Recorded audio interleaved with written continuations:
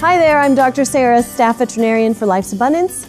Winter weather is upon us, and we here at Life's Abundance want to remind everybody to take special precautions to keep their fur kids safe and healthy during the cold months.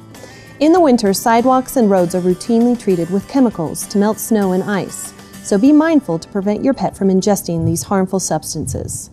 The absolute worst of all wintertime chemical spills is antifreeze from a car's radiator. Antifreeze is sweet to the taste, but is extremely dangerous for dogs and cats. Even a lick can prove fatal. Unless it's just a hop into the car, it's probably best to keep all pets away from the garage. If you believe your companion animal has consumed any of this toxic liquid, exhibiting symptoms similar to intoxication or convulsions, go to the veterinarian immediately. Outdoor cats will sometimes seek shelter under the warm hood of a car, only to suffer fan-related injuries when the car is started. To avoid this heartbreaking scenario, check under your hood, or at least tap or bang on it before starting the vehicle. If you are adopting a puppy during the winter, there are some unique concerns that you should be aware of. In what follows, we'll review some important tips covered previously on Pet Talk.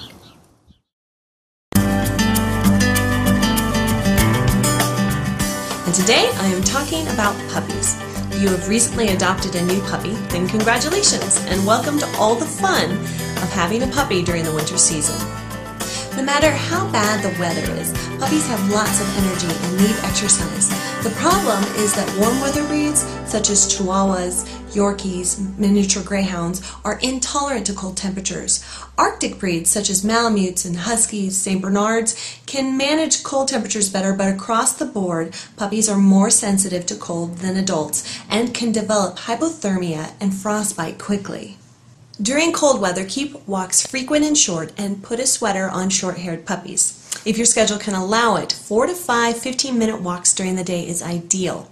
Keep your eyes peeled for shivering, which is the first sign of hypothermia, and keep a lookout for frostbite as well. Frostbitten skin is red and painful and is more likely to occur on the webbing in between the toes or on the tip of the ears. If you suspect frostbite, soak the affected area in warm, not hot water for 20 minutes, and if your dog is shivering, wrap him in warm towels straight from the dryer. If in doubt, call your local veterinarian.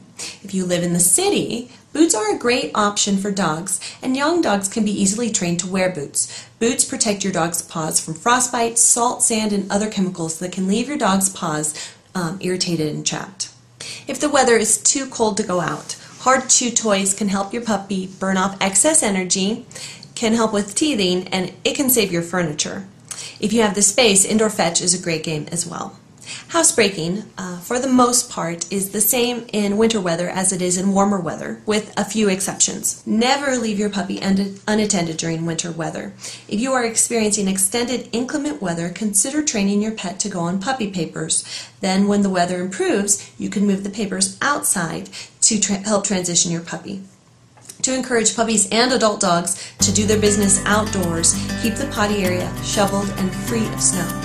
Puppies have a high caloric requirement for growth and development, and they need extra calories during the winter to help them to stay warm.